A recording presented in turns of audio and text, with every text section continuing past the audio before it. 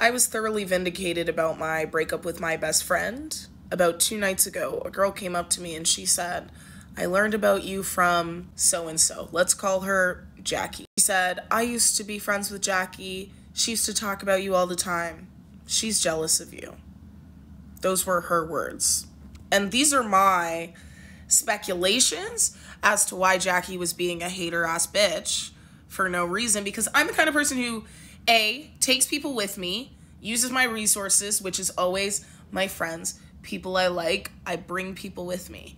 If you decide to burn a bridge because you're jealous and being a hater, that was silly, because I love to work and have around people that I like.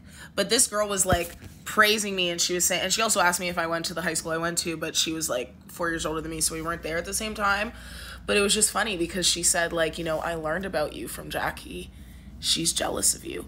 Which means, A, how much are you talking about me that you're teaching people about me? And this is why haters really are your biggest fans. But also, like, what is it that you're saying that people, A, are learning enough information that they want to go and learn more about me?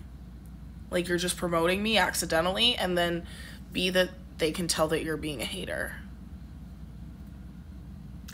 And the thing is, I really have love in my heart for this person. It's just like, why you didn't have to do those things.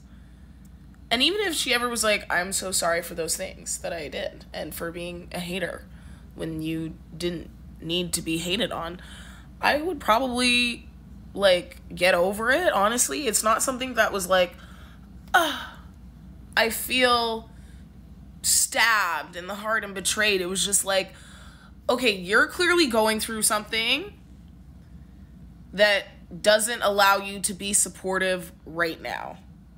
And you're bringing negative energy, and you're starting to feel like you need to disrespect me to get your shit off.